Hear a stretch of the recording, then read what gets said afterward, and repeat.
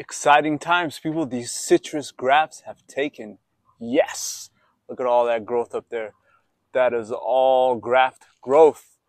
Those are Newell's clementine grafts grafted onto this big sweet lemon tree. And these grafts are starting to take and looking really, really good. Here's another one. There's the graft wrapped up with parafilm.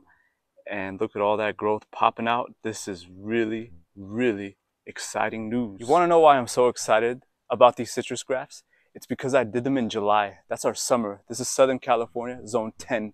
And we're here in the San Gabriel Valley. This place is hot and it's dry. The average temperatures around that time are between 90 and 100 degrees, and it drops to around between 65 and 75 at night. It's not friendly conditions for most plants, but citrus grafts seem to take even in the heat of the summer, and that is exciting news to know, because now I know I can graft citrus all seasons of the year.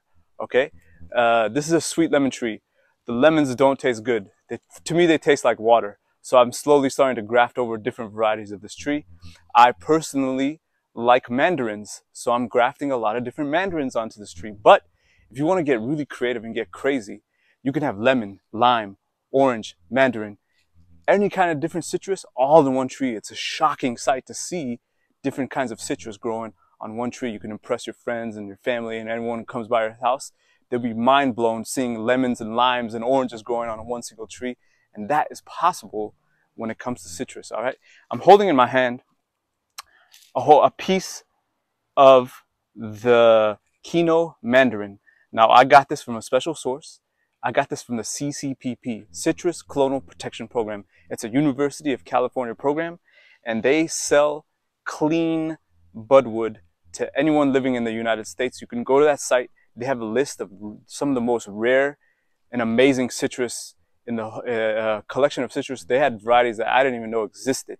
You can all find them there and get Scions from them, and they have excellent Scion wood. Okay, now most people, when it comes to grafting citrus, they don't even graft citrus. They do something called T-budding, which in my opinion is much more difficult than doing just a classic cleft graft on the citrus, which works very, very well with grafting citrus. Today, I'll do a modified cleft graft, which also works very, very well with citrus, all right? T-budding is more of a technique for like master gardeners that work in nurseries, and they produce like hundreds of thousands of citrus trees for groves and these kind of things, all right? We'll focus on the modified cleft graft today. I'll show you guys how I do it, okay? So let's get started. And another great thing about grafting citrus is the citrus trees tend to be really friendly in accepting a graft, meaning you don't have to do certain things to get a graft to take on citrus. You can graft onto a stem, any stem of this, and it won't, the rootstock, which is this sweet lemon tree, doesn't seem to overpower the grafts, which happens when you're doing other grafts on other kind of trees. For example, avocado. If you graft onto a large avocado tree, it wants to overpower the graft, and it won't. It's hard to get a graft to take on a large avocado tree. But on a mature citrus tree, you can get a graft to take on it, and this little piece can take on this tree. All right. So I'll show you guys how I do it. All right, folks. Here's my Scion.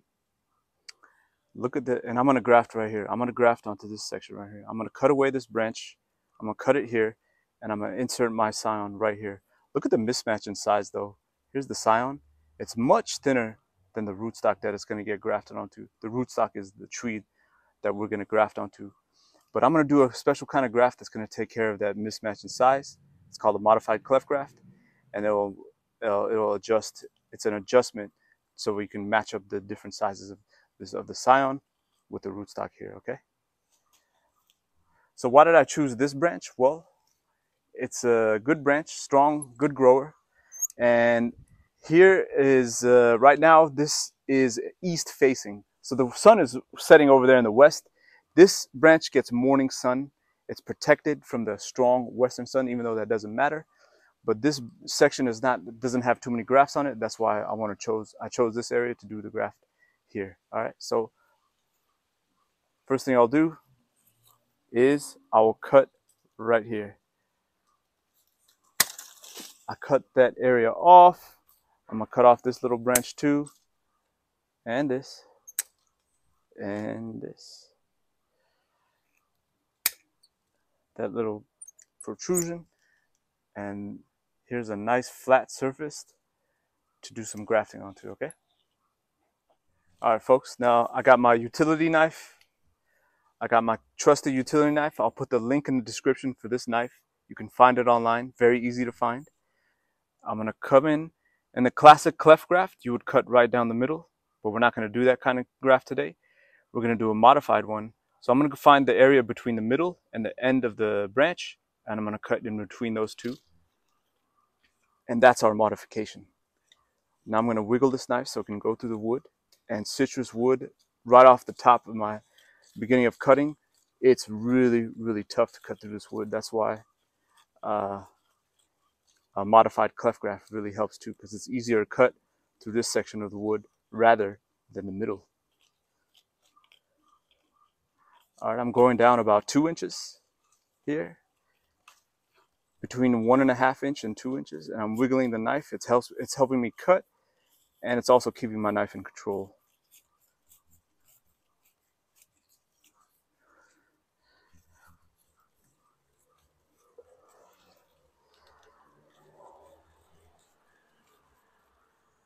Okay, there we go. That's about 2 inches. And I'm gonna take my knife out. That's our incision there. Okay. Folks, I got my grafting tape, parafilm grafting tape.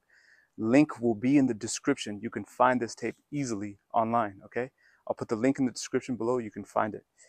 Now I'm gonna wrap this Scion. This is the piece of the Kino Mandarin again. I'm gonna wrap it slowly and gently with control. I'm gonna stretch this tape so the tape could stick to itself. I'm stretching, I'm cutting.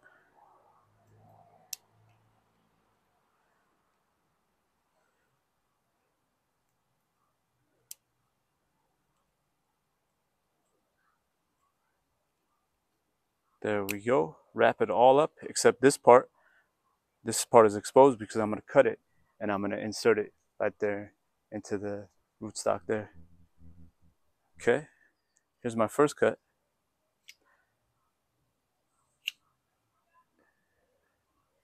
The first cut is long. This cut is long and it's 2 inches of cut to match the 2-inch cut that we made into the rootstock. Okay, that's the long side. Here's the other side. This is half the distance of cut that we're gonna do. And that's another modification.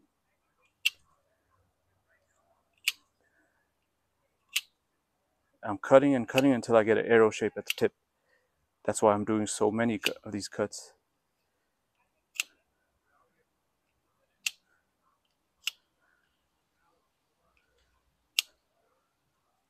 I'm keeping going. I haven't gotten my arrow shape yet. Almost there. There we go. I got my arrow shape. I'll show you what I'm talking about. There's my arrow shape.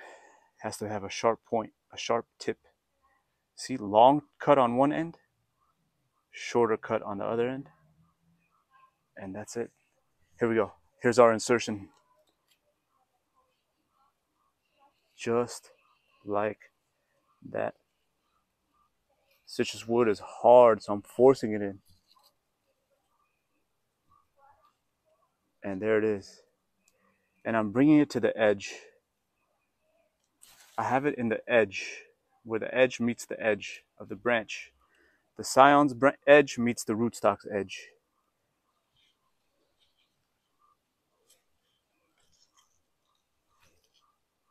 Yep, that's a firm contact, so I don't have to move it again.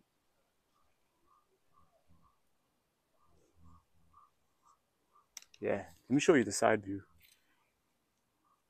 Let's try to get it in focus. There's the side view. Hopefully you can see that. There it is. Okay, I did that. Now all that's left now is more wrapping, more tape, and more wrapping. We'll do a few layers of tape here to really jam in the contact, force the contact here between the two. So what does this tape do? It creates a mini greenhouse, keeps this Scion alive while it's trying to fuse with the rest of the tree and become one with the rest of the tree. So I'm doing a few layers here to really reinforce this contact. And now I'll cover everything. I don't want anything exposed. And that's the finished graft.